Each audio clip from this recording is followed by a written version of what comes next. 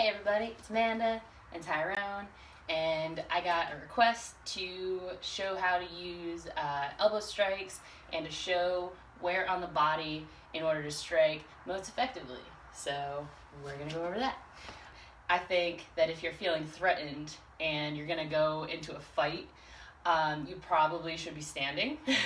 Like if I'm sitting down on let's say I'm sitting down on a bench, like I'm already at a disadvantage here. So, you know, if someone's coming up and I'm in the issue of like striking him, I don't want to give him the advantage of having the higher ground, so to speak. So if you can, try to stand up and assume your tactical stance. So yeah, I have one leg a little bit in front of the other, and I'm kind of sitting equal so my weight is distributed. I don't want to be on one foot or another, so that way it's a little bit easier for me not to get knocked over. This way, instead of being here in each other's face, it kind of gives me a little bit of room so that I can react to anything that he might throw at me, or I have a little bit of space to kind of step out and reassess what's going on. Let's talk about standing elbow strikes and where you want to hit on your attacker. So if I'm, first of all, elbows are obviously a lot shorter of a range than a punch. So if I'm out here, this would be punching range, all right? I have my foot out. We're a little bit more distant than being closer range. So this is more full strikes where I'd be going for the chin, I'd be going for the throat, you know, like eye gouge if you're Krav Maga type of person. With elbow strikes, you're gonna be in a much closer range. So so instead of far out here, you're more in close and personal. So, you know, if say like he wants to, you know, he's got like a grab on me or something, like I'm not gonna be able to cock back and get a punch in, right? Otherwise, if I do try to do that in this range, he's gonna see me. I'm gonna have to generate the force back, and he can easily either move out of the way, step into the range so I can't actually complete it, something like that. But with elbows, you're already here, you're already fighting, and it's easy to just kind of come up and hit a chin, or you can hit him in the chest, in the sternum. Which is a really good spot is you can get it like right in the solar plexus if they're coming from behind. So instead of going straight up, you're coming straight back and you're driving it into that little soft spot right underneath the rib cage, like where they teach you to do the Heimlich. So we'll go over that real quick just because I brought it up. The Heimlich? No, the elbow strike from behind. So with the strike from behind, one arm is going to be, you know, kind of terrible, right? But if you want to generate a little bit more force, you can grab your other hand over your fist, and you're going to use both to strike back as fast as you can. Bam, right into that, and then you're going to push. All right? So it's a strike, push, and then you can again turn, face your opponent, kind of see what they're going for, and either if they're hurt, if they're doubled over, you're like, oh god, what just happened? Then you can run, or if they're, you know, still squared up, ready to fight you, that's when you can start doing your other techniques. So let's say my attacker, I'm already, you know, I was sitting, reading a book or whatever, and you know, my attacker comes up, I see him from a little bit farther away. First thing I want to do is I want to get up, and instead of being square with my feet, I want to make sure that I can have one foot back. So this case, you know, say I just stood up. He would probably want to push me back down so he has the upper hand, right? Yeah, so I'd like push back down. All of a sudden I'm seated, my legs are out of the equation, all I have is this like weird angle where my arms are probably going to come out, and that's really not where I want to be. So ideally what you want to do is if you're sitting, you want to make sure, you know, if you have a problem coming up to you, that you want to make sure you can stand up and get into your stance before anything physical happens. So he pushes me. I'm trying to make sure I'm like, hey man, what's going on? No, we ain't here for them words. We fighting. So I want to try.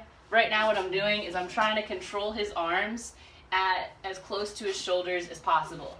Because if I'm more out here, more than likely, like I'm a strong girl, but more than likely he's gonna be stronger than me. All right. So the farther out on his limb, the harder it is for me to control him. Yeah, all right. All this. Yeah, he's got a lot of mobility here. Versus if I come in, I have my elbows close, and I try to go for the shoulders. Immediately, I'm gonna have all of this space, and also the advantage of controlling it. So if he's got the inside, yeah, he's got the advantage here of moving me around. If I come in here, I can grab onto his shoulders. I can use my elbows inside of his arm in order to control like the direction that we're going. I can see if he's trying to wind up for a hit. Yeah, so if he comes back, I can also use my elbow to avoid contact there. Yeah, so elbows on the inside of an attacker, number one. Definitely, you don't want to be like flayed out and all of a sudden you're just totally defenseless. So go back to our scenario of, it comes up, I grab inside of the shoulders, and either in this range, this would be good for, I'd want to either like go for a knee to the groin, or if I feel like I have control over his shoulder, or I could grab the back of his neck, I can bring him down, and I can knee him in that solar plexus area. So if I bring him down, knee him in that solar plexus, go here, and then I still have my hand on the back of his neck for control. All right, so if I want to come up, back up, do it again, I could bring him even lower to knee him into his face. And pretty much you just want to make sure you have a control. You don't want to like, grab him quickly and then try to bring him down, and then when you try to bring your knee up, he comes back up and you're like, oh, you tried to knee me, whatever, like you're gonna get this hand, or I'm gonna stomp you on the ground. Like you don't wanna end up in that. Get this hand. Places that I'm aiming for on the chest. Right here, that little solar plexus that I was talking about. Also, anywhere in the sternum hurts more than if you're going for the muscle of the chest.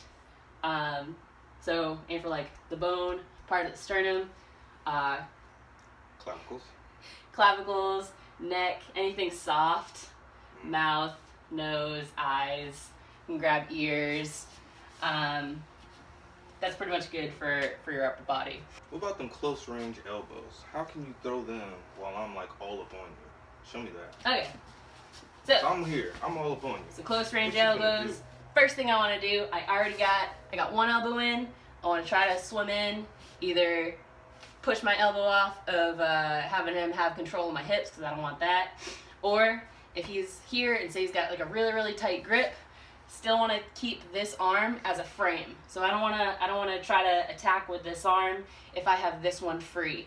So this one is either going to grab his shoulder or his neck, and I'm going to use it to frame. So even if he tries to push in right now, yeah, so even if he tries to push in, my frame is keeping him from closing this distance. This distance is giving me reaction time, all right? So we're here. I'm going to use this back arm as my attacker, all right? So he's trying to go for the hip. He's got my clothes right now, and I'm going to just take this elbow, and I'm coming in, and I can either go straight to the chest and push, or up to the chin. Oh, sorry. If they're grabbing you a little bit higher, let's say like in the armpit, obviously you can't really do a vertical elbow. So this is when I would come around and kind of come down.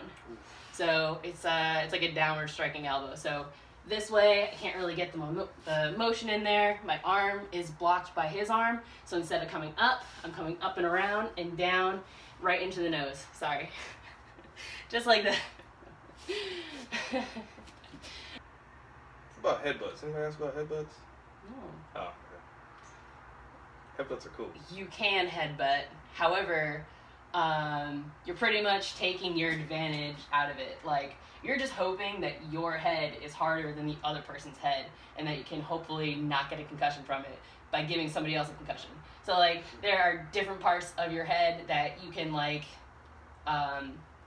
use better as a battering ram, but, like, you know, my head controls all of this, and so I want to try to keep my head as safe and bubble wrapped as possible if I can.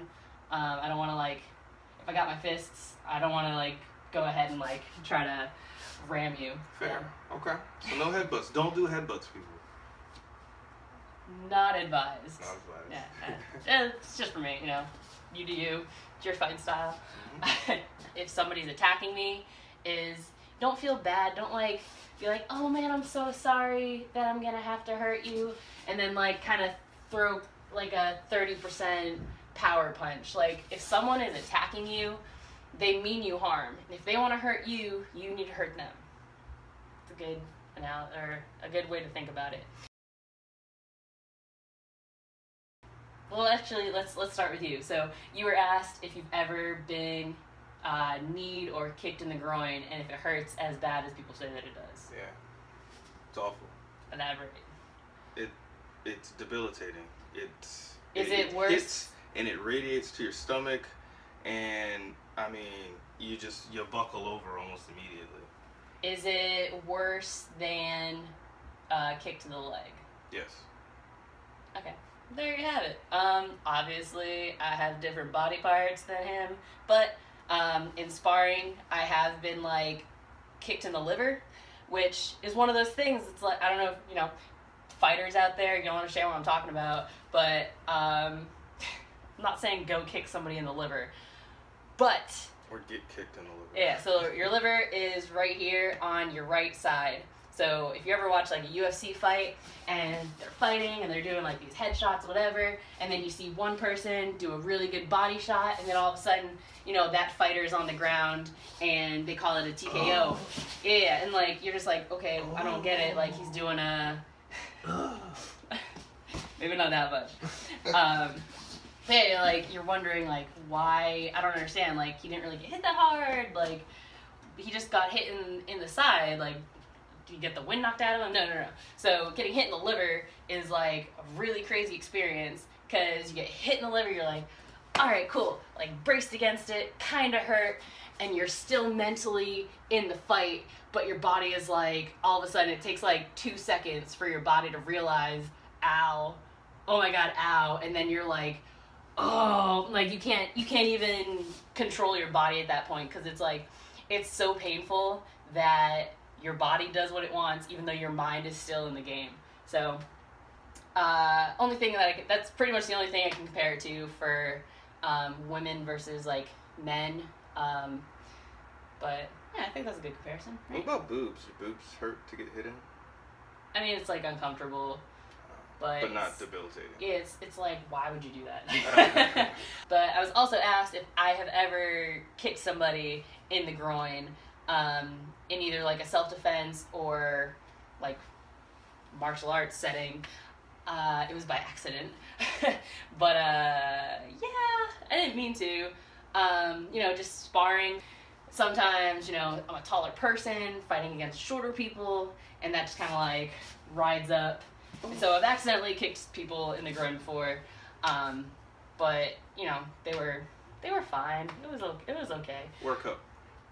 Always wear a cup. But yeah, so that's it. I hope you enjoy this, and thank you for your patience, and I will not be joined by my beautiful husband for the next video, since he is going to be going to somewhere in the world without me, but it's okay.